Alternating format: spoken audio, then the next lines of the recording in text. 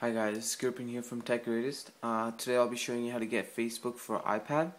So this hasn't been released yet officially, but the new update that came out for iPhone, Facebook for iPhone 3.4.4, actually has the Facebook iPad app installed in it, but you have to do some sort of coding to get that in. So first thing you would need is an iPad 2 or a regular iPad, the first one. You would have to have it jailbroken. You'd have to have this app called right here, iFile installed, and you're ready to go. So first thing first, you need the Facebook for iPhone app. So you can get that from App Store for free. So once you tap it, it's gonna be a normal iPhone app that you have to zoom in from the corner and everything. So to get that to be an iPad app, first thing first, you go to iFile. Load up iFiles, and then the main directory you want to go into is var/mobile, and then you tap the applications.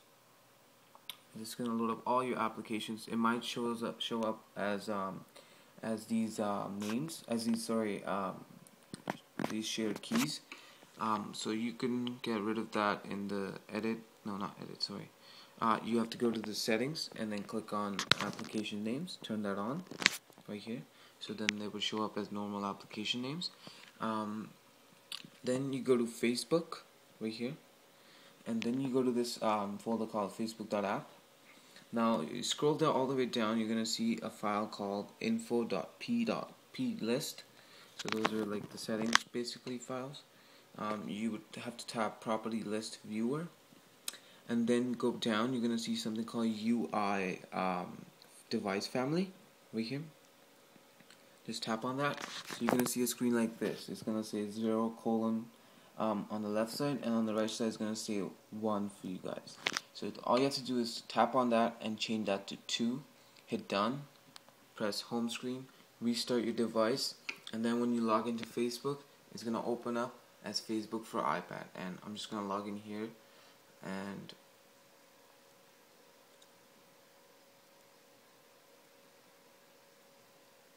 so as you can see, I'm logging in. You can have multiple accounts, and there you go. It's Facebook for iPad. It's not an iPhone version, it's not zoomed in, it's a full iPad app. And you could do all the stuff that you normally do, and it's pretty damn cool. And you don't need any other unofficial apps like Friendly for iPad. You could still have them if you like them, but I'm gonna stick with the official one.